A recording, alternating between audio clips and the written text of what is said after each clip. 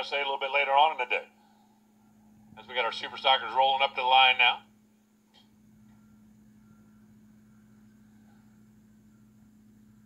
Dan Villanosi out of Ontario, 69 427 Camaro B automatic. That's a hot rod.